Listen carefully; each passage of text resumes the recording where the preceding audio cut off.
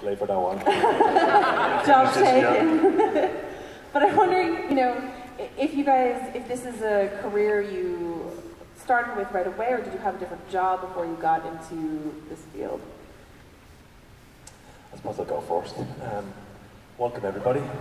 I think we blame Sam for running the other part of the crowd back there. But I got into it about 26 years ago. My background is all engineering, fitting, turning, tool making. 5 years in the military in Ireland, so we just had border patrols. They're exciting. So when I fell into basically through the back door in my world, I basically just through people, through friends of mine in the engineering, and I had one of the guys with electrician, and his two brothers did special effects. But with Brendan is one of these characters, and I'm sure we all have them, that you never believe a word out of him out, because he just tends to prolong everything and extend everything, and he's the best at everything. But he did have two brothers in the film industry in the special effects. So I got in through knowing friends where they needed extra people. On Braveheart, I started off in special effects. I jumped over then to Armory, and I found it quite easy. I found it very enjoyable, and that was on Braveheart. And we were in Ireland for 5 months. Scotland for the first month and a half, and then Ireland for 5 months shooting.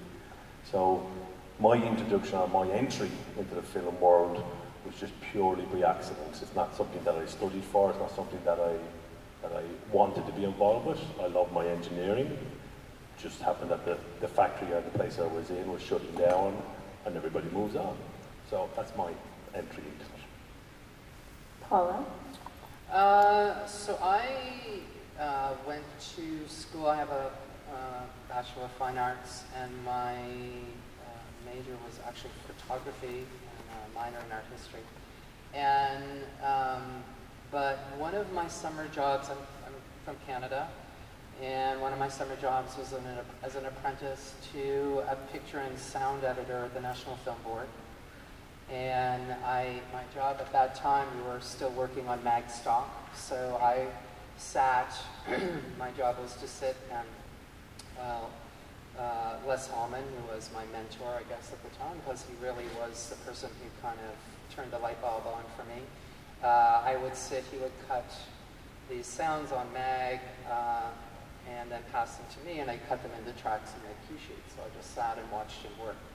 And there was a really interesting movie, well, it was this documentary on humpback whales that he was doing. And what had happened was that, so they were shooting off the coast of Nova Scotia, which is where I grew up. And the crew was out one day, and the whales decided to have some fun. And they flipped the boat that the crew was in. They were in a small, like a dinghy or a fishing boat or whatever. They flipped the boat, and the whole crew and all the gear went overboard. So what that meant was in continuing on with the shoot, they shot then, you know, from a larger boat, and it meant a lot of telephoto stuff and the inability to get up close for sound. So when it came to the cutting room, you know, the sound had to be created, and I watched this man very painstakingly and lovingly take a series of water lap sounds from one of the early libraries, sound effect libraries that had come in. It was the Sound Ideas libraries from the 1000 series. It was literally the very beginnings of these sound effect libraries. And he cut each and every lap up against the whale's body. It was incredible, and they went on to win, you know, best sound for that film. And you know, the recordist on it did a great job, as much as he could, you know, given the circumstances. But what I watched was the power of creating the illusion of being up close to the whale, and this light bulb went on in my head, and I was like, oh my God, you know, it was. You know, I suddenly realized it was like the portal opened, and I was transported to the alien Earth ship. But no, it was like this aha moment that sent me off on this journey. And I was, you know, I was a practicing artist I continued to work for many years in the art community. I ran, with a couple of colleagues, an artist center, media arts center in Canada, still in existence, Charles Street Video, you know, worked with other artists. I did picture editing and sound editing in Crude.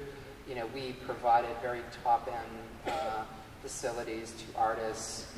At that time, it was like Betacam SP, you know, and in the commercial world, it was like $500 an hour. For artists, it was $25 an hour because we were highly subsidized, and we all crewed for each other. And so my own work as an artist started to have more and more of a kind of a sound component I started to explore. And as arts funding started to dry up, I decided to go and pursue another job, and I had a grant to make a short film, which I did, and I taught myself Pro Tools that year, and happened to wander into a facility called Sound Dogs in Toronto. Again, you may have heard them recently. They were nominated for the Oscar for Shape of Water. So those are my peeps. And I happened to walk in when they had just lost their effects person. And they took a chance on this crazy girl from the art community who had no training whatsoever. And so my journey began. And I worked there for a few years and then eventually wandered my way down to LA to kind of jump into the middle of the insanity. There's a lot of insanity, and you have to navigate in order to stay in the business as long as you have. You guys both speak about your work specifically and Game of Thrones specifically with such passion, but was there ever a time before now where you're like, what am I doing? Why am I doing this? I don't want to do this anymore. Or have you just been gung-ho, yes, this is it, this is the right path? Good question. I think every job that you take on obviously depends on that sort of realm, whether it's an enjoyable job or it's a tough number where you're dealing with big crowds. My end of it is I do firearms as well, so not just swords and sandals as I call it. I do all the firearms, the Private Ryans, the Black Hawk Downs, the Band of Brothers. So all of these ones are all my jobs as well. So really, my world depends on how enjoyable the set is. And it's not so much the action. I don't deal with looking at the action in my world. So I just look at going, is this going to be fun? Because we know what we can do. I know what I can do. I know my team because I employ them. So I know what they can do. So it's not so much where I worry too much about the job itself. I'm hoping that it's a good environment. It's an enjoyable job. The director's nice. The first is nice. The second is nice. The producers are nice. Because in my world, if they're not nice, then I'm dealing with not nice people. So I'll be polite about it. So that makes it a bit more difficult. So as long as I'm dealing with nice people, I don't care about the action. I don't care about how difficult to make and keep up with the job is. I just try to have a nice environment and enjoy the experience. So that's the way I look at it, because I know everybody has to do the same thing. It doesn't matter if it's me or the next person. Guys or girls, it doesn't matter. My job, we have the same in it, and everybody's equal. So my world is making sure that it's enjoyable. We know it's going to be tough. We know we have X amount of people that are going to be trying to kill each other. But, you know, is there a party later on tonight? Is there a bit of crack later? That's my world. When I say crack, that's Irish crack, not. What is Irish crack? I thought we were doing like a huge... fun. Fun. All right. Not the drug end of it. Crack is fun. I was like, wow, a big information bomb dropped. You heard it here first. Yeah, Joanna says, hold my beer. It's going into Vanity Fair. Yeah, but crack, it's fine. It's fine. All right. Paula, is there ever a time where you're just like, no, I don't want to? You know, that's a very loaded question to ask a woman in the industry, is it not? Let's go. Yeah, no, it's, for me, it's, my trajectory and my path has been a long, windy, and often very bumpy kind of road. And, I start from a place of loving what I do unconditionally and being impassioned to do that no matter what comes up for me. And many obstacles have come up along the way, You know, being a woman in the industry, I mentioned earlier that, you know, they did a statistic for sound designers, and still to this day, at the end of 2017, only 5% of sound designers are women. So what happened when I moved to LA in 1998, and in Canada it's a different thing. It wasn't so unusual for a woman to be a sound supervisor or to work in effects, but as when I arrived in the States, in Hollywood, it was a completely different thing, and I actually didn't anticipate it. It was a little bit of a shock to my system. And I had made this big move. I had switched countries, you know, and it was difficult. It was difficult. First of all, when I moved to the States, I had done 35 features and about 60 hours of TV, and none of it counted for my union hours in the States. So I had to start from scratch like I was a 17-year-old, which I was not. And I watched my male colleagues have the back door open to them, and they got to bypass stuff like that. You know, so that was the first thing I saw. And I also found the studios to be highly uncomfortable for a woman and for a creative soul. You know, they're very corporate and a very uncomfortable place for women, and especially when you're the only woman. You know, I felt alone. You know, the practice of making people work late into the night and you having to walk a dark walk along an empty set to a horribly dark parking garage. I remember that was one of my experiences on, I think it was a Sony lot. It was creepy as shit for me, and I didn't like it. It sucked my soul and made me hate my job, and you know, and I loved what I did. So I stopped doing that, and I started to turn down jobs where they wouldn't allow me to work for my own space. And luckily, I you know, I have always been very technically interested in my work. My dad was an electronic engineer and used to build TV sets at home, and I used to sit next to him as a little girl and pretend I was helping. So I had a fearlessness of technology and a wonderment about the possibilities of using it. So I have literally built every studio that I have had during the course of my career, and I've had many, and have always worked from my own space. And I basically started to back away from that kind of space, for better, for worse. I think that created some problems in my world.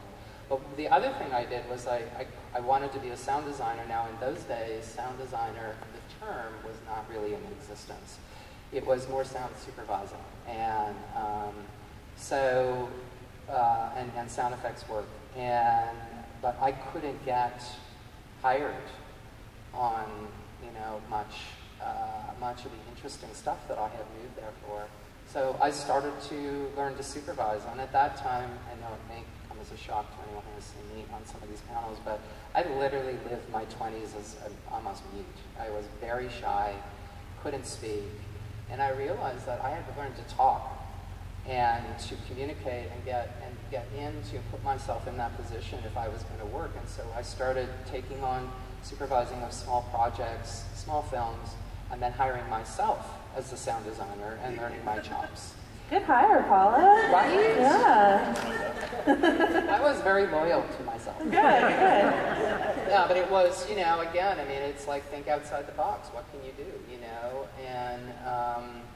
And so, yeah, I mean, I've had many. I've had times this year when I wonder what the hell I'm doing. You know, it's like, because I've transitioned from being someone who has no profile, you know, is working away and whatever, to, you know, and have dealt with discrimination, being passed over no matter how hard I worked, to now I'm a woman aging in Hollywood.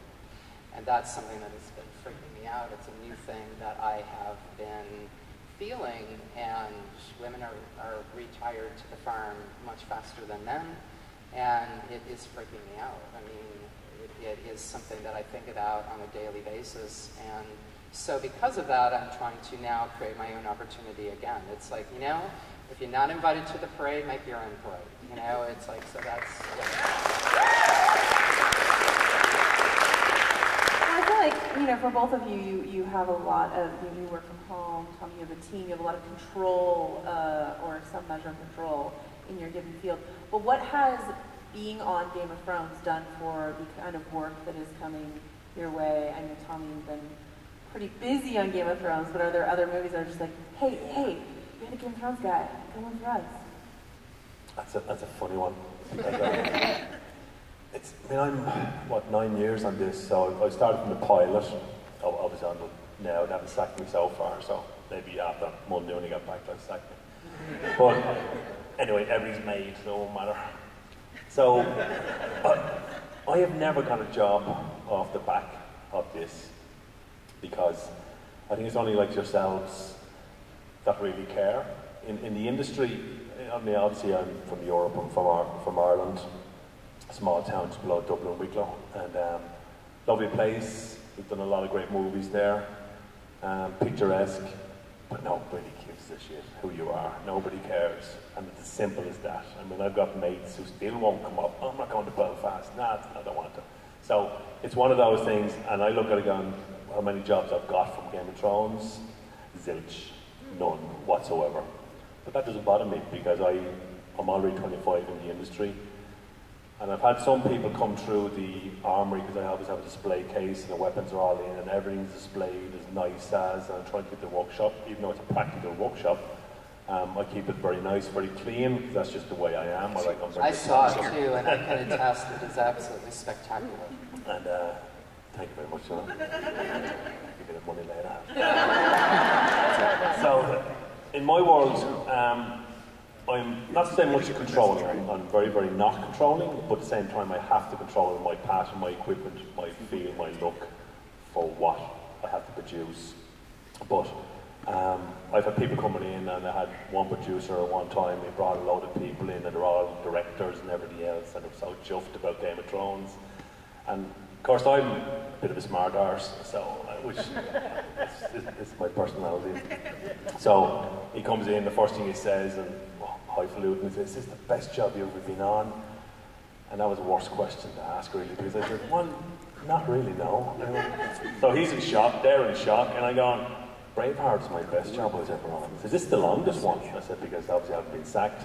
And I just walk away, and so he shows everybody around the weaponry. So it's like, you're left on a little limbo. But I keep myself well grounded. I keep myself well grounded in the industry, because I know it's fickle, and it is fickle. You're a flavour of the moment, not even flavour of the month. So I'm fully aware, as I'm sure Joanne is the same, that we're fully aware that you're only as good as. In my world, the last weapon I've made. Boys don't like it, I'm in trouble, and they'll hear about it, or I'll hear about it from the boys.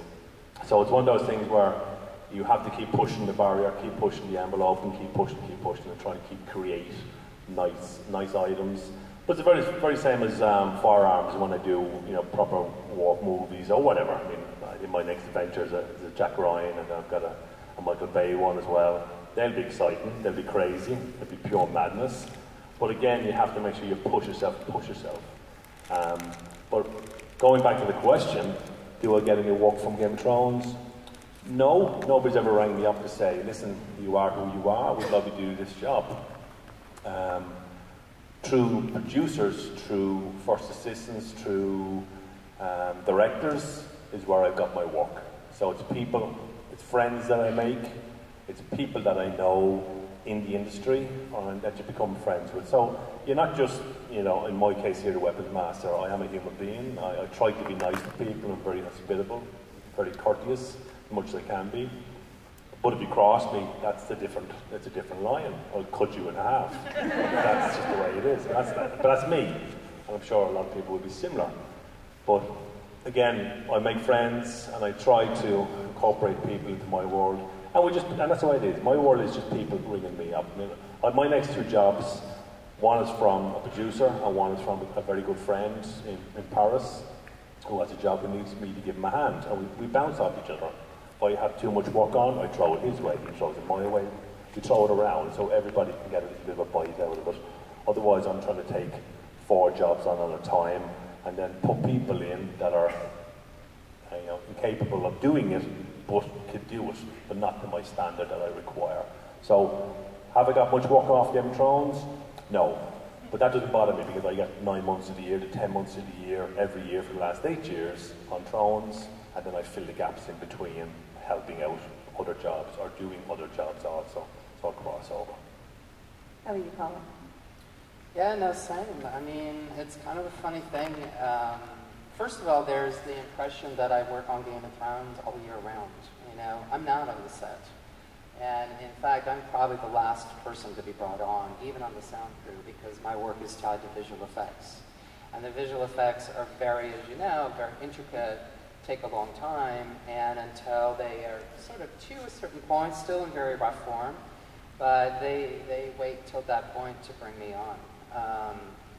So there's, first of all, an assumption. There's also, I think, people think that everyone who works on Game of Thrones has a piece of Game of Thrones, so we're like super rich and don't need to work. God, I wish. But, so yeah, so it's kind of saying, it's like, you know. Who you know. Well, it's sort of, you meet people along the way, right? I mean, you know, you work, you know, I also did some work on Jack Ryan, and you know, one of the producers is, you know, someone I've worked with since Lost. You know, we've kept in contact, we've worked on stuff over the years, back and forth, whatever. And, you know, and it goes the same. Every once in a while I'll get called for something. There's the odd time, it's like, you know, sometimes younger filmmakers will approach because of the work. You know, especially if there's some kind of like weird-ass thing they need and they know that I'll go there.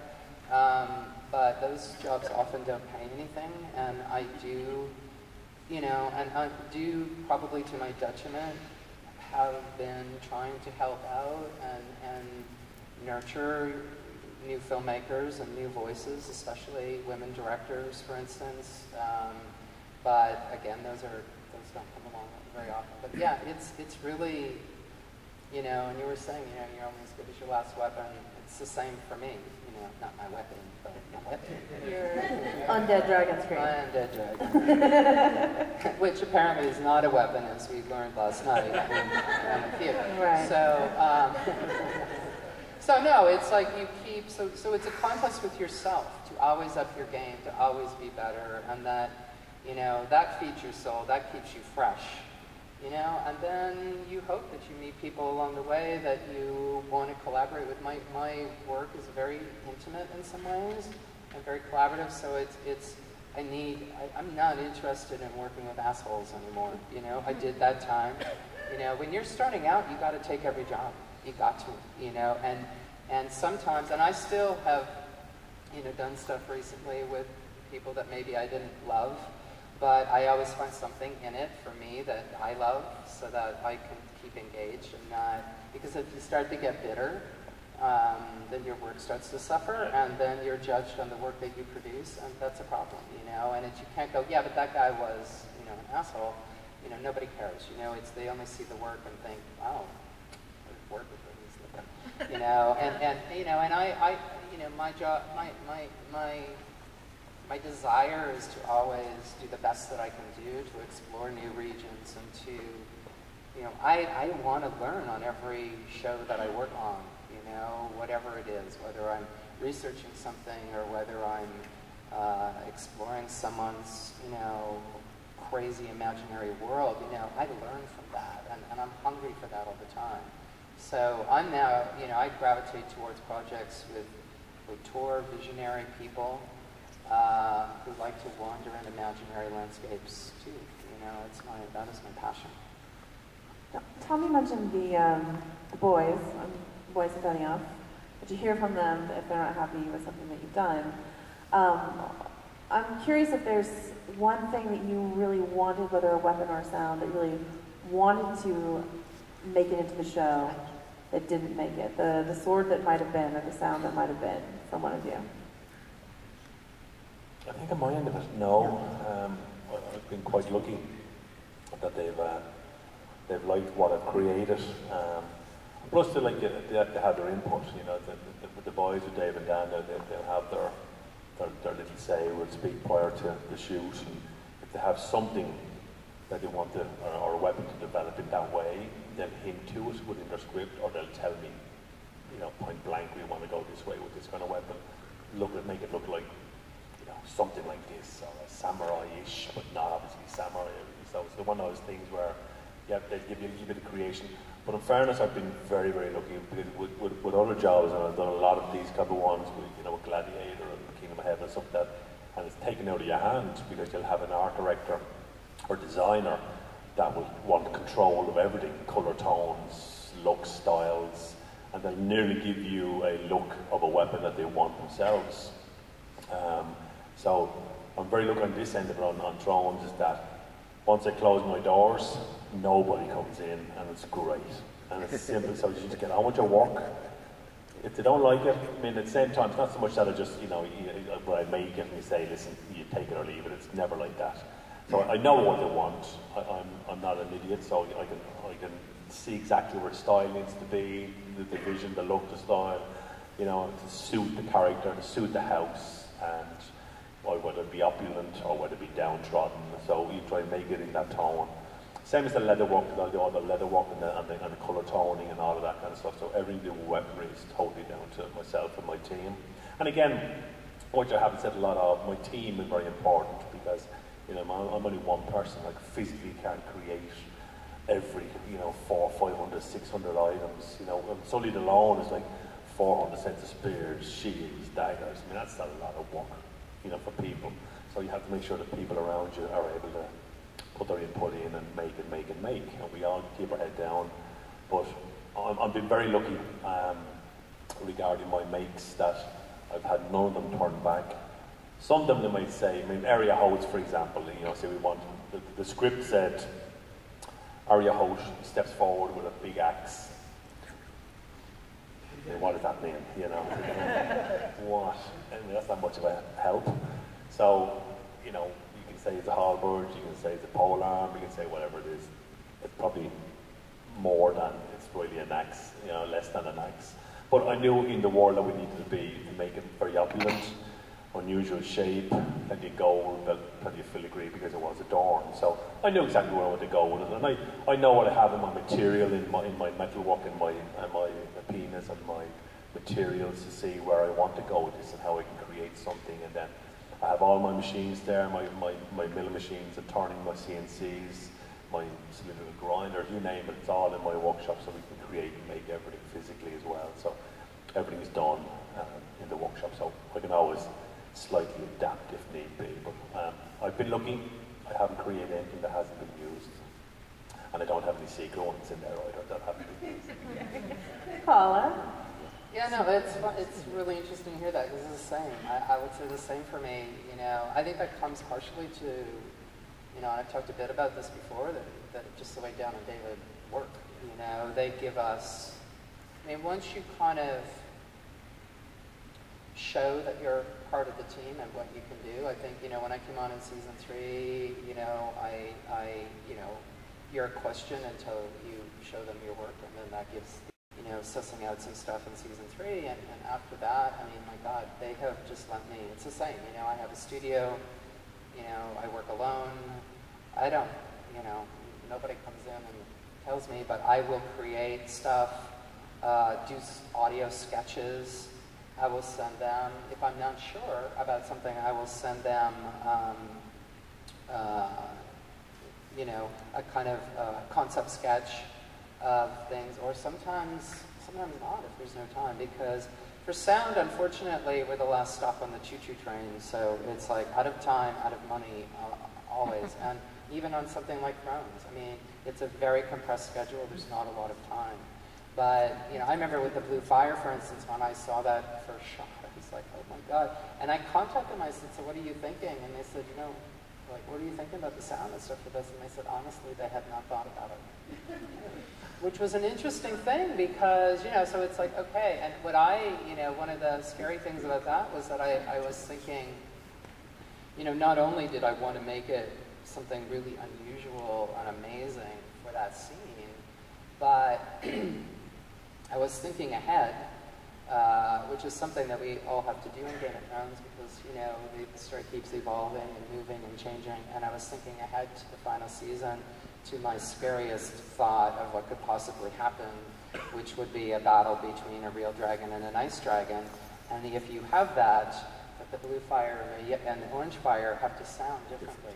And how could those two exist in the same sonic space that you could differentiate? So I started to think about that, which made me even more scared, but wanted to come up with something extremely unique, but that was kind of believable for what you were seeing. Yeah. And when I pitched them the concept for it, which was way out in the stratosphere, you know what? Their reaction was, hey, you know, go for it, try it, you know, which was, it's fantastic. They didn't say, oh yeah, but, or whatever. They don't attach any limitations in some way. They allow us to roam. Because I think that they realize, it's like everybody on this show is on their A game. We've been in this industry for long periods of time. We've seen much.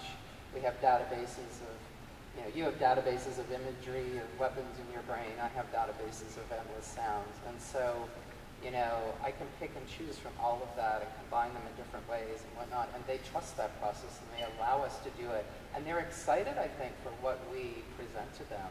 Because they can come up with an idea, we take and run with it, and then come back with the, what, our kind of things that we create and find and imagine. And I think they get excited by that process because as long as it is in line with the emotional, conceptual core of what they're trying to say in a scene or do in the scene, I think that they're on board and their minds are open. And they're endlessly curious to see how we will help them tell their story. And it is a remarkably beautiful, unique event, but I've said that because of how they do this with us, that is why Thrones is Thrones. You know, it exists like that because everybody in every department, I bet, has the exact same experience and is allowed to do the same. So you come up with a much richer palette, much richer experience because we are all doing kind of the same sort of deal. Amazing. We are going to open it up for questions from the audience in just 1 second. I have one more question, but if we want, the mic I suppose is right there. I don't know if we want to get in a better position or just leave it there. Thank you, Dave. But my last question for you is, I'm going to try to draw inspiration from George R. R. Martin and make you make a terrible choice that will hurt you, which is say there's an awful fire and you're going to lose every single piece of equipment and tool and whatever that you've amassed over the years. What's the one tool, the one thing you save from your arsenal? Sorry, it's Game of Thrones. The most vital tool in your arsenal. I think of myself, I've been myself and my team. The rest I can do. It's no drama. Yourself and your team. Paula? I mean, you are saved no matter what. It's not you, but your team. Your team is your tool. My one would be with my team. Your team. Because, in my world is that you have to have people around you that believe what you do and do it to a certain degree and are well capable of and keep their heads down and get on with it basically. There's a lot we have to put up with. In general, and time frames and schedules, and my guys, which is guys and girls, but guys means everybody, both do it to the nth degree. Paula? It would be my library, you know. I mean, I've been collecting sounds, recording sounds, making sounds for, 25 years, and I forgot about that. My house is sitting right on top of the San Andreas Fault. And I've said many times, if the big one comes, just open up and swallow me whole. Because it would be very difficult to recover from that. And I'm not in a good place right now. I had for years been maintaining, I literally for a while was shipping a backup library to a film vault in Toronto, and I would round robin it. My library's gotten very large. I've been reconsolidating. I've changed it and done a bunch of stuff and transferred it and whatnot. And I'm in this very precarious spot right now. If there was a disaster, I'd be screwed royally. So this has been darker than I expected, honestly. It started with like a fire and death. Tommy's like, I saved the people that matter to me, of course. And Paula's like, I'm on a fault. How could you? So, sorry about that. Dave, do you have any crack-related questions? No crack-related questions. But since you guys both work creating both historically accurate weapons or real sounds, and then also the fantasy version, is there one of those that you appreciate doing more? Is it like back to my bread and butter of making stuff up, or back to my bread and butter of knowing what this sounds like or looks like accurately?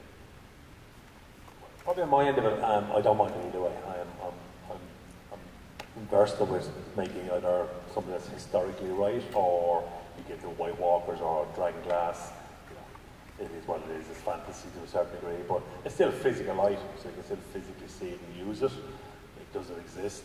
You know, that's time will tell. But from my end of it, it's just making, creating is fine. I'm not just really distinguishing between any of them.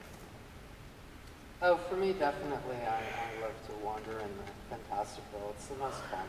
You know, my favorite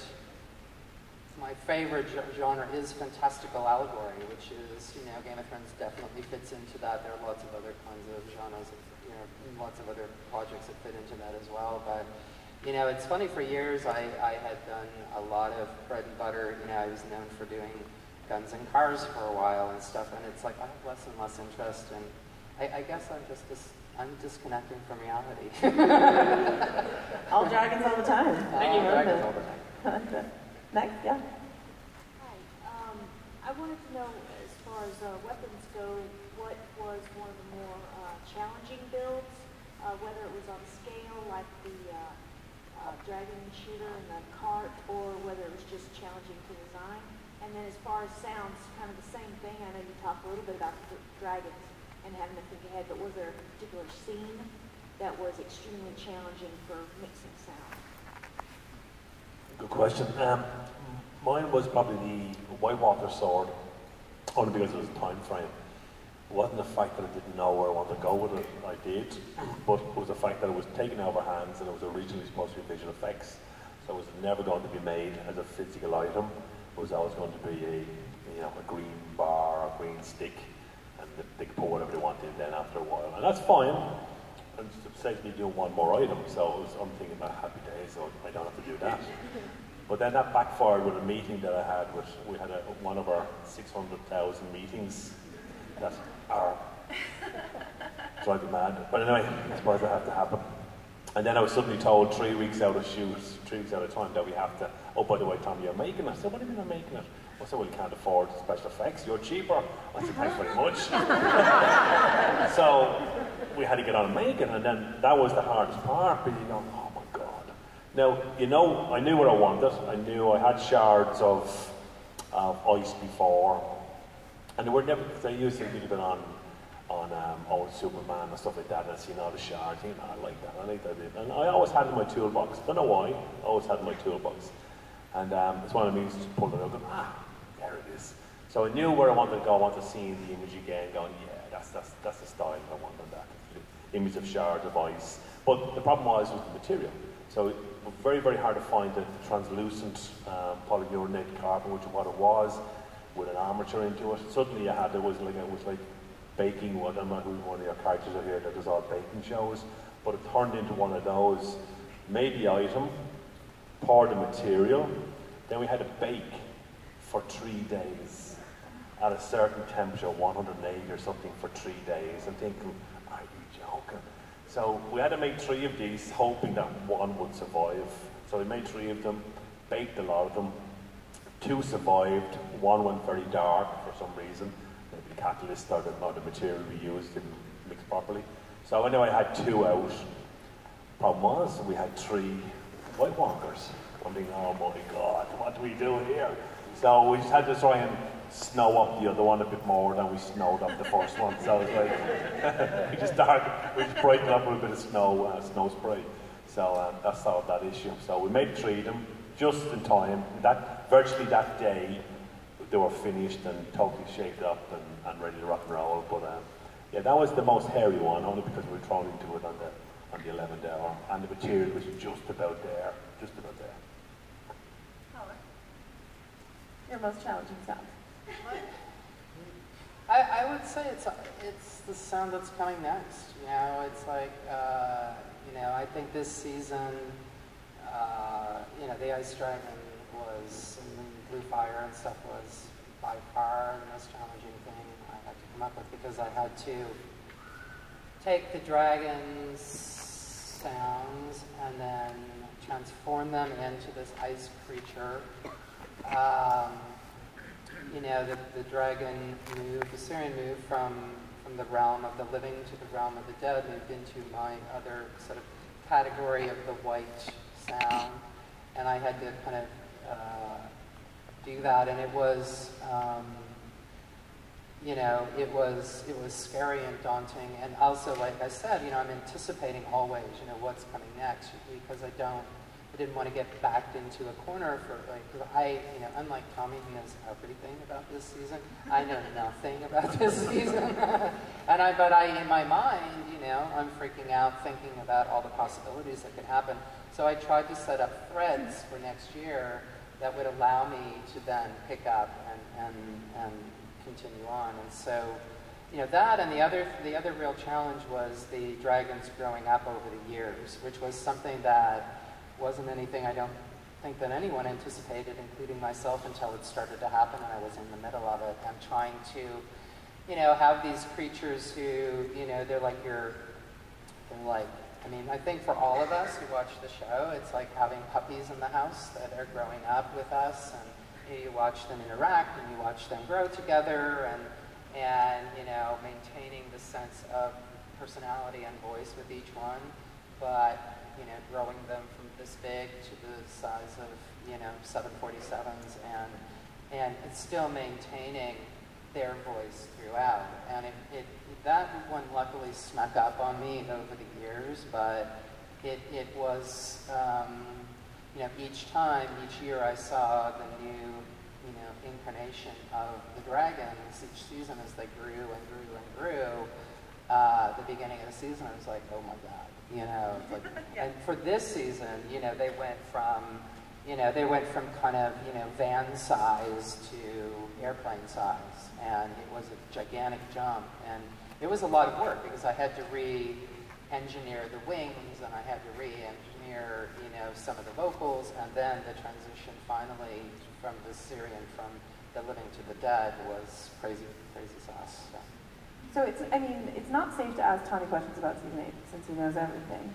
But Paula, since you know nothing, allegedly, that's your story.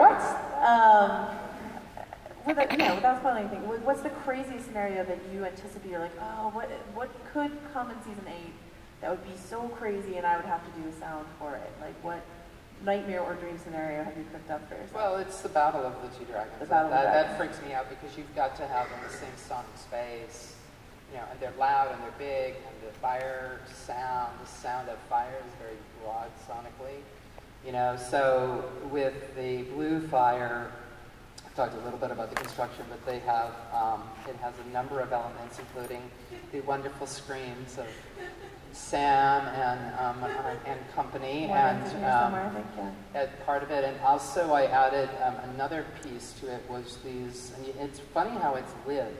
I can even hear it on YouTube videos. It's I wanted something icy, really icy for it, and my obsession with sonic anomalies of the world led me to singing quartz. It actually exists in the world. It's used in shamanistic healing for transcendence, actually. And the quartz itself is mined out of caves in South America, and it rings off in a very high frequency. And it is believed that the tone of it is a harmonic variation on the earth tone of Om. So I love that because it was really interesting to add another kind of layer to mythology. But the other thing about it was that this sort of crystal ring off, you can hear it, when the fire is coming out, and it lives even through all the craziness of the wall falling down and the stuff. So I love that element of it because I know that there will be the battle of two dragons and some gigantic music, also. Right? You can imagine that scenario. It's like, how the hell is all that stuff going to get through? And so, you know, picking different kinds of frequencies that can live is something that, you know, I thought a lot about. And, but that is, you know, that's a scary scenario, and I can tell you that as scary in my mind as it is, I know it will be much, much worse. It'll be great.